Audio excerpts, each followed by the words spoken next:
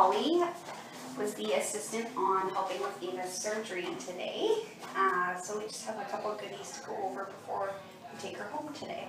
Okay. So we are sending her with Metacam. Are you familiar with the medication? I don't believe so. Okay. So it is an anti-inflammatory and pain control medication.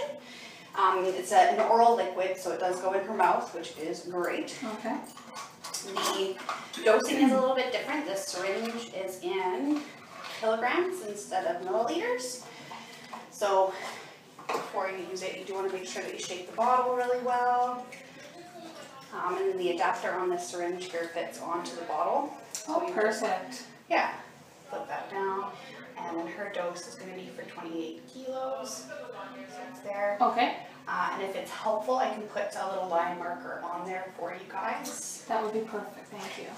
Awesome. So she did have a dose of this today around 11 a.m. Okay. So her next dose isn't due until tomorrow at that time at 11 a.m. Okay, perfect.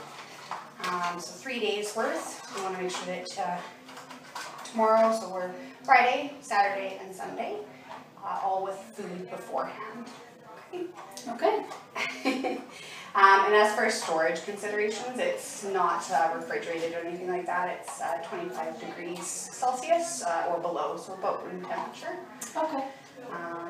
Yeah, take it with food, shake it really well.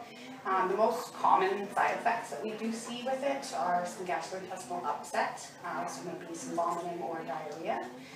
If you do experience those things with her, discontinue the medication and give us a call. Okay. There are some other things that can occur too. I did include them here for you guys. Oh, if perfect. you're curious. Like I said, the digestive upset is just the most common.